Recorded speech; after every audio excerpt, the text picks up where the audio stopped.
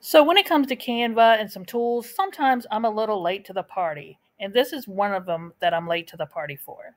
So this little paintbrush thing can come in very, very handy for a few different purposes.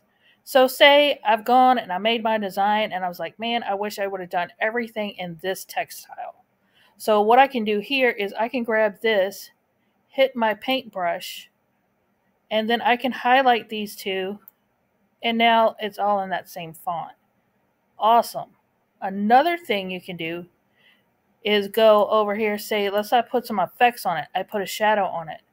I want a little bit of blur to make that look prettier.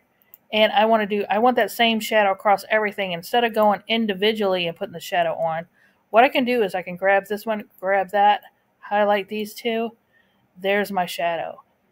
Easy peasy. Makes it so much easier. I was going in individually and doing all those. So let's play around with an element.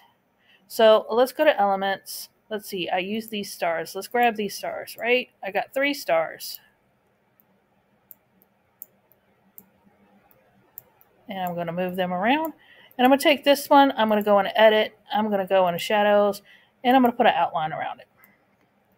Well, I want outlines around all 3 of these. So what I'm going to do is I'm going to do the same thing that I did before.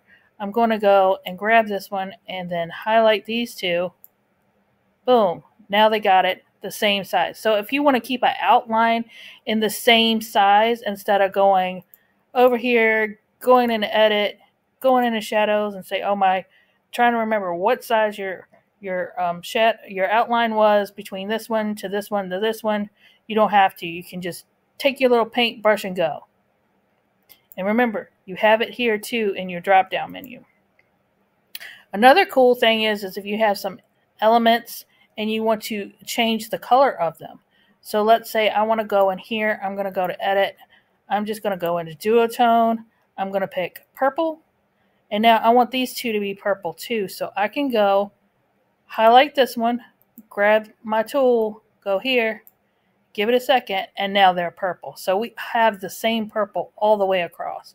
So that is another easy peasy, lemon squeezy thing you can do with this. Quick, easy, and it'll save you some time, especially if you want to change like your fonts over and stuff like that, and you just don't have to re-go through them and do all that stuff. You can just go highlight and boom, and add the shadows and everything. It's just awesome, awesome, awesome, awesome.